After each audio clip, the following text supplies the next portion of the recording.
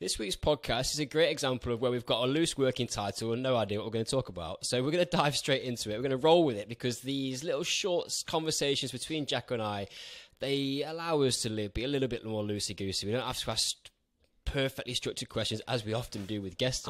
We can just got a the list fat. here of 20 questions to ask about warm-ups that I've been procrastinating over for days and been formulating. So I was highly prepared for this podcast, Timbo.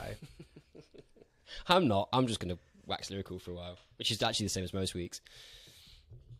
Anyway, so we are going to talk about why your warm-up might not be working, why your warm-up is the problem, and why warm-ups are often really bad or done poorly. That is a combination of the working titles we've come up with before recording this week's podcast. And hopefully, within that, give you some tangible takeaway things to A, consider in your warm-ups, and then B, implement in your warm-ups so that they can be more effective, so that your body functions better during your session. You're going to have better session, better progress, recover better, be in less pain, and be happier because you're making all that progress. Now, before we get into it, we just need to remind you, because you've probably heard it already because you listened last week, of course, that it is January, which means we have got one of the greatest offers on that we have all year. It is 25% off our annual memberships, which means if you want to come on a standard membership, and there's nothing standard about our standard membership. Yeah, why Jacko, do we call it packed standard? full. We need to update it. It's just because we've Let's got a VIP, amazing we need a membership. better name for it. But for £99, 25% off, meaning you get it for £74.25, I believe it is, off the top of my head. You get a plethora, that's a word that Jacko often gets wrong, it's a plethora, not O, of training programs, including all the specific movements like handstands, human flags. This going back to my training announcement from the other week. Your reviewing muscle-ups, your handstands, your human flags, your bodyweight basics. The segue I was thinking that you might use, Tim, for the offer was, our warm-ups are that good in the virtual classroom for our online programs, that specific and tailored for the session you're about to do, that we don't even call them warm-ups. They're called movement preparation, and all will make sense for the rest of the podcast.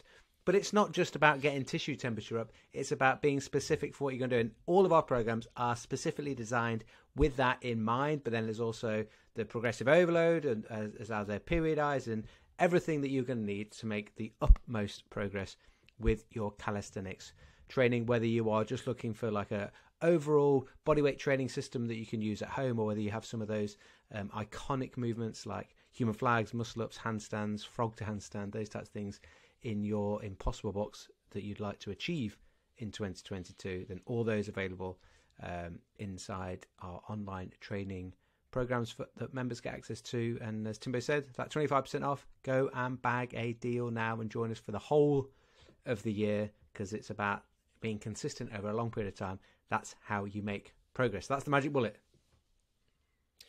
Right, so let's dive into this. A little bit of a short conversation about why your warm-up might not be working. It feels like there's some W's, yeah, on a Wednesday together in there. Right, sit back, enjoy us having a chat about warm-ups. Roll that jingle.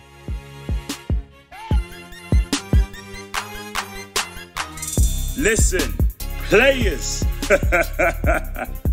You're listening to the Movement, Strength and Play podcast by the School of Calisthenics.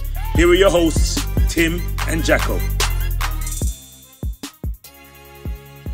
All right, I'm going to kick you off, Jacko, with one of the most important things that we need to bear in mind when we think about warm-ups or movement preparation, whatever else it is you want to call it. Effectively, the first thing that you do before you get into the main body of your workout, this kind of preparatory phase, is exactly that. It is the first thing that you are going to do, and therefore is going to have a significant impact on how it sets up the rest of the training session. So if we bodge the first part of the session and we do a very general, non-specific, kind of just half-baked warm-up, we can expect that we haven't really done what's required to prepare the body suitably for the demands that we are about to place on it. So it's really important that we consider a couple of things this week, and one of them is content. Another one is intensity, and another one is kind of like bridges those two things together, which is the specificity of what we are about to do and making sure that we are prepared for it. Now, if I had prepared more fully for this conversation, I would now insert a great analogy, but I need time to think about one. So I'll stop talking. You can talk, and I will see if I can come up with one. So I will now start talking.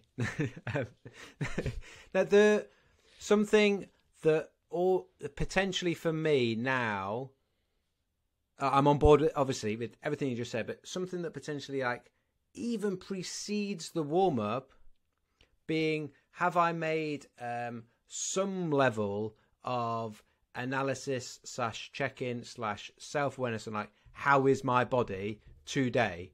That then takes into the context of, what am I actually like right now with this session that's about to go ahead, in terms of like mood, in terms of like energy, in terms of like what was my sleep last night, or just how is my well-being in terms of like what I'm going to then actually do, and physically, where is my body at? And then I can start. So I might have a specific warm-up for the session that I'm about to do that's tailored for that, yada yada, all those things. But then having also like, this is something that's changed massively for me individually, of going, and this is where I feel like I'm finally getting to a good place with it, is then taking that, like the specificity for the session, but then turning that context onto like, where am I at right now, and what does my body need right now to then be able to go and do those things. And even this is something that you've been very good at in the past that I've not been at, is then I can make an assessment to even go, I might change the session that I'm going to do based on those things. Hopefully that's not necessarily needing to happen, but that is an option for me. And then the other thing I wanted to throw into the mix was like testing and retesting. That's the only way you find out to know whether are the things you're doing in your movement prep actually are they actually beneficial for you as an individual? Have you got your analogy now? Do you agree? A little bit. It's not a great one. I agree with you entirely. The analogy is a little bit. The only one thing often I can just think of, like, what things I like doing that have got a similar kind of story behind them, and one of them will be cooking. So it's like you got to prepare the session. This is actually a really bad analogy, but I've started. So roll with it. You don't just take a steak out of the fridge and put it straight on a fire. You've got to take it out. You've got to prepare ahead, Marinade. thinking that actually the steak needs to come up to room temperature before you're going to go and put it on. Otherwise, it's just going to be basically cooking a cold piece of meat, and that's not a good thing. Let's not get stuck down, because I don't think it's a great one. What I do want to just kind of touch on before we get into takeaways around movement preparation in terms of how you can make it all that more specific to what you're about to do is just to highlight the point of how often happens in many people's training sessions. So let's say, for example, that you're in a group training environment. You turn up and your coach is going to take you through a warm-up. That warm-up is going to probably be, well, it is going to be very general, and probably, depending on the skills of the coach, it's either going to be just some general movements which are going to serve the purpose of warming up, which means to basically get a heart rate going and to get the muscle temperature up a little bit, which are good things. But they're probably only going to be pattern specific for the workout ahead. So, for example, if there's going to be some pressing movements in there, there's probably going to be some pressing in the warm-up. But where we often want to go with movement preparation concept is that we need to understand what the mechanics are of that pressing pattern. So say, for example, you're going to come in, it's a calisthenics session, and you're going to do some handstand push-ups. Starting off with pike push-ups is all very well because it's a regression of where we're trying to get to in the main body of the session. But what about the shoulder mechanics at a more basic level? So have we got range of motion through the joint? If we've been sat in a car or at work, or we just generally got tight postural restrictions or areas which we struggle to get range of motion into overhead patterns, have we done something specifically to address that for you? Now, I'm going to get a little bit I don't want to overwhelm you and get you into thinking, oh, crikey, I don't even know where to start, but I'm going to highlight the point. So from a shoulder perspective, it could be pecs that are tight. It could be lats. It could be thoracic spine. It could be some issues around bicep, tricep. There's lots of different things that could start to play an issue there. It could be mobility in terms of this tight tissue or overactive tissues. It could be stability in that your shoulders are unstable and therefore the shoulder is tight. So one thing which we want to be thinking about is, if I'm going to go and do a workout, what do I need on that given day? Have I got tight thoracic spine because my postural patterns in life are such that means that over time I've just got that tight thoracic spine, back can't extend, shoulders struggle to get into an overhead position? If that's the case, then I would be sensible before I go into a workout which has got overhead pressing in there that I do something specific for myself rather than going along with the group warm-up, which is good in terms of it hits the patterns that we're going to hit, but it doesn't actually take into consideration how, or the strategy of which I need to be able to create movement through those patterns. I hope that Can I just say one thing for people might be listening to this and they're like, oh, well, actually, I just train at home on my own, or I train with my mate, and that's not in that group setting. But the principle and the concept is still there, because you might, if you're just doing quite a generic, generalized, you do the same type of warm up all the time. It's just initial, like engaging this concept of like, am I being specific to the session, and am I being specific to myself, regardless of whether you train at home on your own or whether you train as part of a group. Yeah, definitely. So yeah, it is that bridging that awareness piece of what do I need, and that takes a little bit of effort, right? You can't, if you're not kind of invested in that understanding of, okay, what's my body telling me that I need today? That's a real kind of process to go on of a little bit of trial and error, effectively, and you need to kind of get your head in the movement. I think sometimes the issue is we can go into training sessions on autopilot, and we're not necessarily that cognizant of what's happening in that workout and how we're feeling. So starting to kind of dial into that a little bit, and that's where movement preparation can be a great feedback tool. So do something and then see how you feel after it. If you feel better and all of a sudden you've got better shoulder range of motion, then what you did was a positive thing and your brain liked it, so we can do more of that. But unless you're using this test retest kind of movement assessment, it's quite difficult to know whether you're actually ready. So we go in, we do 5-6 exercises, we go into the main body of the session, like, have we actually done something positive which is going to affect the outcome? So some really easy kind of test retest things that I'll use all the time would be an overhead squat pattern. Hands overhead, unloaded, like no bars or anything, do a squat pattern, total body assessment, how easy does that feel? If I do that before the warm-up and then after the warm-up, you could even do it after each exercise if you wanted to. If it feels better, looks better, more free, I've just got better control or making better shapes in those top-bottom positions, then I've done a good job. My warm-up's ready. That's from a movement perspective. And I also then need to just layer on top of that, what am I going to do from an intensity perspective? Another one would be like hands to wall. So stand with your back against the wall into kind of like a quarter squat position and bring your hands overhead. Can you get your hand through to touch the wall behind you? That's one of the assessments that we do at a workshop or a retest process. If you can get better range of motion, or you've improved the way that you're getting into that overhead position, it feels easier, then your warm-up was successful. You've done something positive and beneficial for that range of motion. So that would be my starting point. Like, start with movement. I've talked before and said this a lot around that movement is the cornerstone of performance. If you can move well, then everything else sets itself up. So as part of our warm-up should be about restoring the quality quality of movement through the patterns which we're going to use in a warm-up, or in the main body of a session, sorry. So if it's a push session, upper body, whatever, if it's a squat session, we want to be thinking lower body or whatever it might be. Think about doing things which are going to free up those patterns, and then we can start to think about activating a little bit more around the musculature which we're going to use at an intensity which we're going to want to start to train at. Yeah, and I think that's almost one of the, just picking on that last bit you said, and using that example you said, like how a pike push-up is a regression from, say, if someone was doing a handstand push-up as part of their session, and the intensity this is for a comparison of like weight lifting or weight training compared to body weight training, where you might do whatever warm-up you do, and then you say you're going on to like doing bench press or squats. You're going to start with a lighter load, then you're just going to progressively build that load up to the target sets that you've got.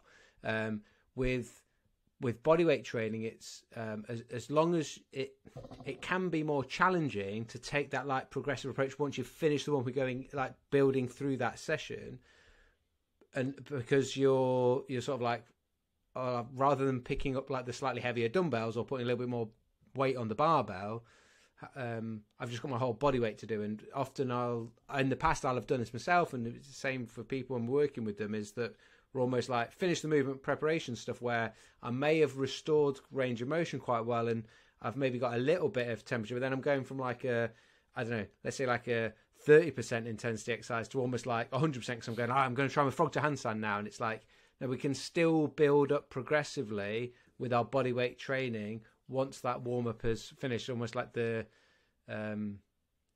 build up sets to your sort of like peak work is an extension of that warm. The warm up puts you, or the movement preparation as we would call it, like addresses the specificity to the session, specificity to yourself, sets you up then to take that and gradually build through that intensity. You will, I think we've all probably been there and done it, felt the bad side of it, where you're like, you think you're feeling good, you've finished your thing, and then you're like, you try and start at too higher intensity in terms of like max 1RM effort.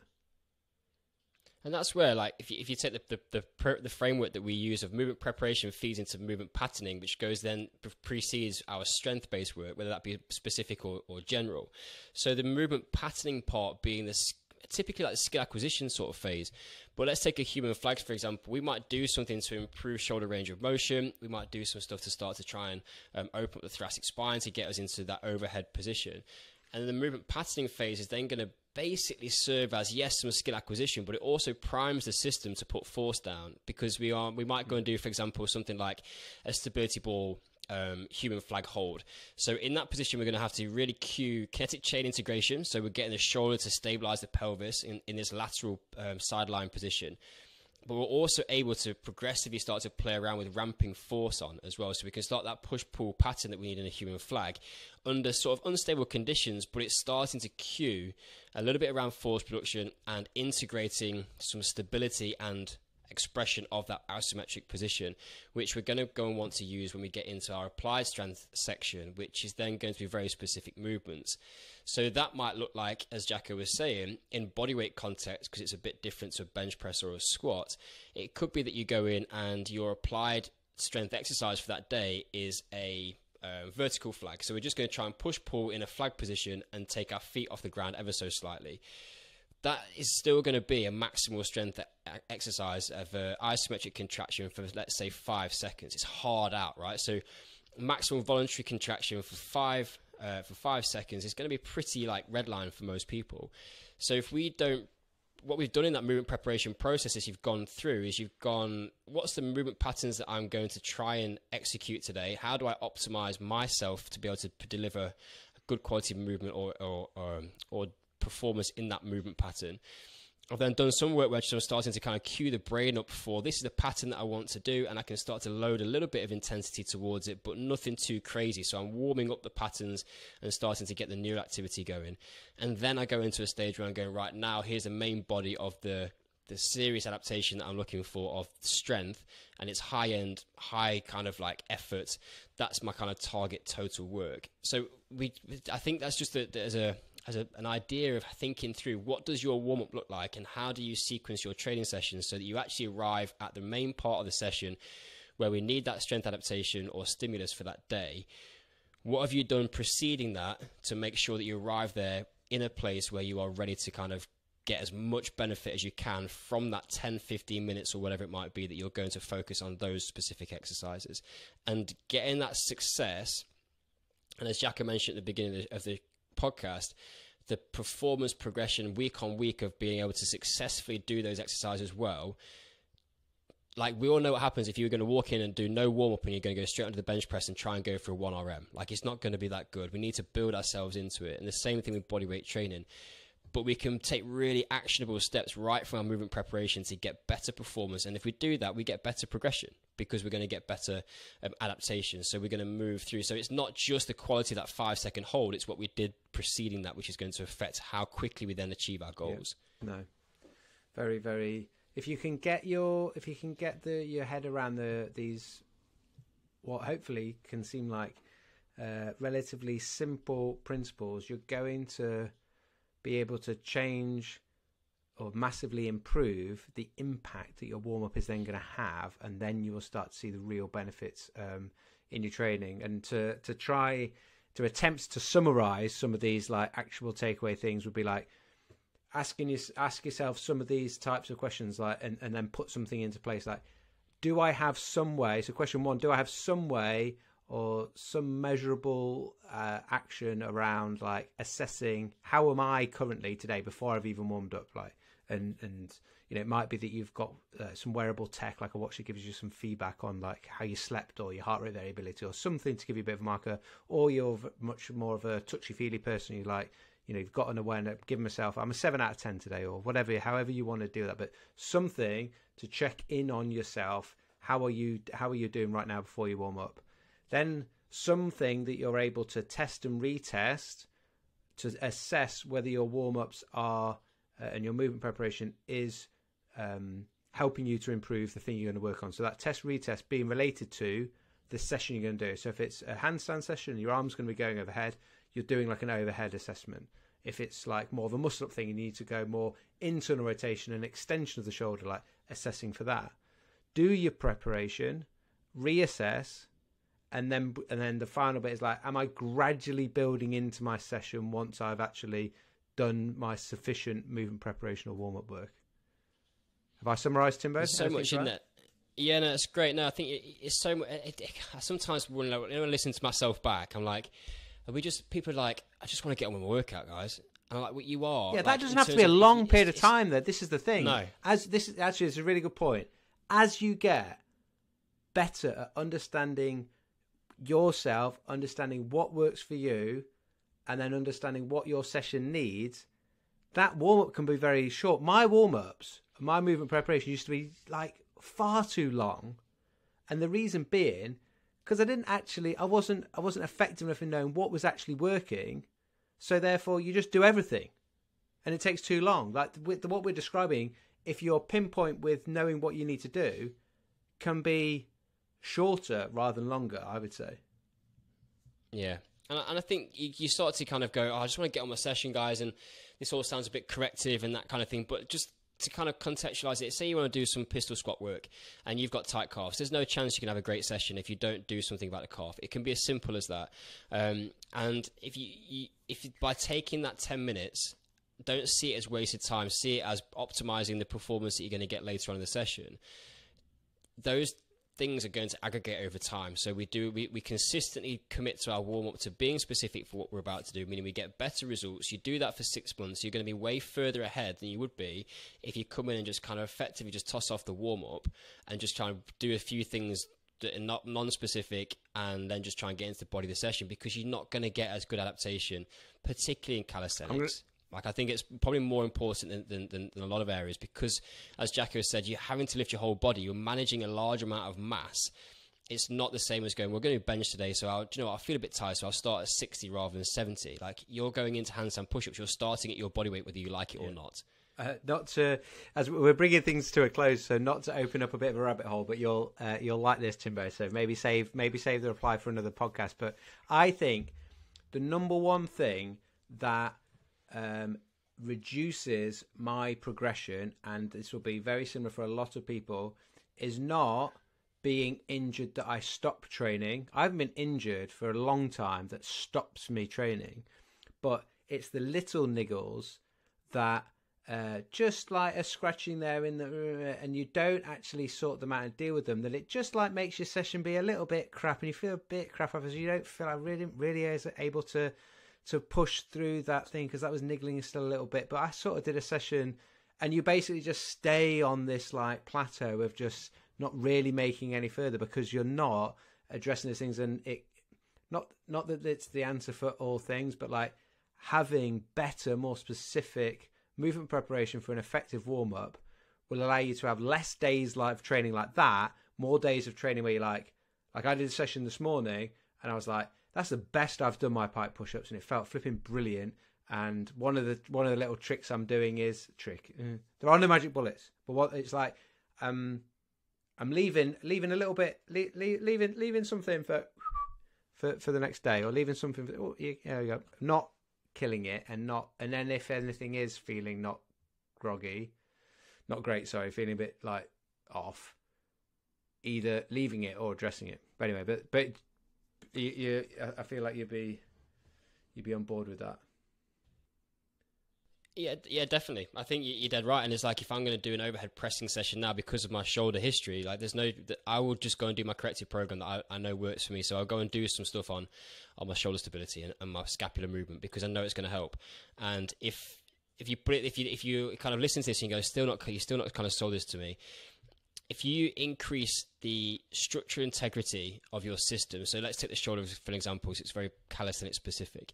If you can improve the way that your shoulder is moving, your brain will allow you to produce more force, because it has more confidence in the structure integrity, and it knows that it's not going to be unstable. And if you're not getting pain, you're going to be able to, one, put more force down, so you're going to be able to get better strength adaptations. And if you're not kind of like getting that kind of pinching or uncomfortable sensation in your shoulders or whatever it might be, elbows, the lot, you can kind of insert whatever body part you want to, then you're probably going to have the confidence to go through and complete those 8 repetitions rather than stopping at 6 because you feel a bit weak and it's kind of uncomfortable. Like, all of those things are the things that I'm seeking to address in my warm-up. And if I can't undo them in that warm-up, and I don't do that test retest, and I go, after my warm-up, I feel now like I can go and complete the targets, repetitions that I've got for that session, then I haven't done a good enough warm-up. Or, as Jacko says, I need to modify that session because my shoulder's not in a good place that day, and I probably shouldn't be pushing it that hard anyway. That's not weakness, it's not giving in, it's just intelligently listening to your body so that you can actually do what you want to do. And rather than having a compromise session on the upper body, I might go, do you know what? I have trained my shoulders quite a lot the last 4 weeks. They're a bit tired.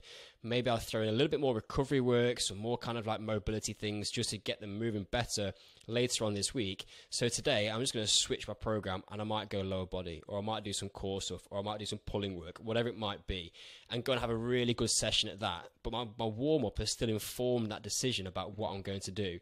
And it just requires us to be a little bit sort of flexible and mindful about how we are kind of seeing that whole piece of physical exercise that we're going to do on any given day.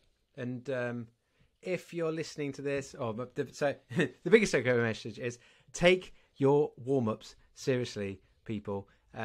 If you are like, what were some of those tests that Tim was talking about? Maybe I'd like to use those.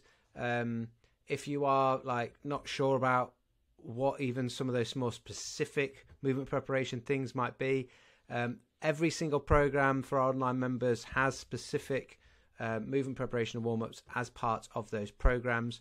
The testing and retesting is all within there. And if you, I know some of you listening will have you've had a membership with us in the past, but maybe you've not used it. There's no contract to them, so if you're on a monthly membership, you can cancel them anytime. But the annual membership, obviously, you get that for the year. And some of you have used it, and then you've stopped using it. And like, actually, one of the things I might, I want to get back on board and actually take this seriously, do this properly, and that starts with doing my warm-ups properly. Then get on board with that annual offer that we've got on right now, 25% off your annual memberships, whether you want a standard or a VIP. But that does make that standard less than 75 quid, so it is a bargain for a full year of training. And check out the movement preparation parts for a starting point. And don't be that guy or girl that skips that bit. No, straight to the good stuff. Don't skip that. Somebody was sat there going, but this sounds like it's just a generic program that's written for everybody. Well, you're right. There are some exercises, but we've given them, as Jacko says, specific to the workouts that you're going to do. But the thing to also remember is that we are wanting to help you to understand and educate you. So there are assessments in many of the classrooms. You can go through and you can kind of do a bit of a body weight or a body movement assessment. And you can also start to kind of understand, as you use the different programs, what the different tools are. And some of them, if you're going through this process with an open mind about how they apply to me, you'll end up after a period of time of going, these are the 5 or 6 things which I know I need to do based on what my body's telling me. And that's where the education and the power comes from. So yes, there are prescribed exercises which are the same for everybody, but they are specific to the training program. Your job is to work through those and go, these ones I feel like they give me really good value. I'm keeping that one. That's a tool in my toolbox, and I'm going to go and add to that over time. And that's how Jack and I end up with doing 5 to 10 minutes of movement prep and being able to go into a decent session, because you've kind of just got that little arsenal of things which are going to work. Perfect. Sign off. All right, guys, thank you for listening. I hope that's given you some food for thought at the beginning of the year. Tee yourself up for a great year ahead by making one small change, and that being a bit more focused on what you're doing in your movement preparation, warm-ups. Call it movement prep. It sounds a little bit more sports science and sexy. Sounds more professional. So, until next time, keep exploring your physical potential with movement, strength, and play. Class Dismissed.